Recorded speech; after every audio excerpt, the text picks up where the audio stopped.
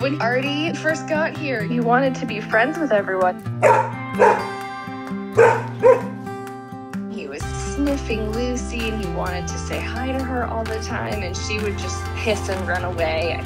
Because she had been an outdoor cat before and she was a little jumpy about dogs. It took a couple of months and eventually she came around. He realized if he just sat still on the couch and wagged his tail and put his head down, she'd stay a little longer. That was how the games started. He would start using his paw or his nose, nuzzling her, and then it would turn into little wrestling matches. Now they go looking for each other. Like, she will sit nearby to see if he's gonna pay attention to her. But he's less subtle. He'll see her and just jump on top of her, give her hugs. He loves her. He will follow her around the house and go looking for a nuzzle.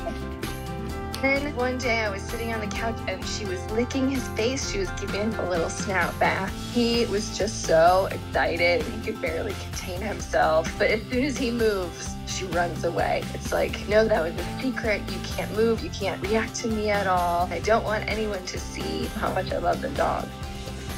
So those first few interactions were almost like secret interactions from Lucy, where she'd initiate some affection instead of just play.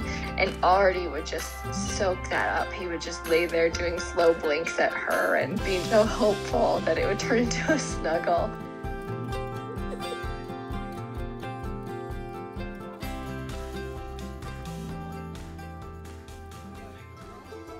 Then when we brought the baby home, Lucy immediately thought it was her job to keep Lila clean. So she would lick her face and groom her hair. If Lila is not around, they just act like their old selves, being goofy and wrestling together. But when Lila is around, Lucy just wants to be where the baby is. And of course, Artie doesn't want to be left out. He just wants to give everyone kisses. They're like team nannies.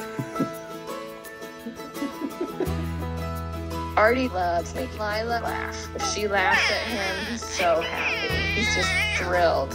He likes to stick his big head under her legs and it just cracks her up. But Lucy's the real star. The second Lucy comes into the room, Lila will smile. She'll track her with her eyes, and if Lucy leaves, you can see on Lila's face like, oh no, where are you going? She's definitely a crazy cat lady in training. I think as she gets bigger, they're gonna start sleeping together and really be close friends. My favorite is when they're all together and it's all of them interacting. I'm not sure what it is. It's just some kind of bond that they have. They see her as a family.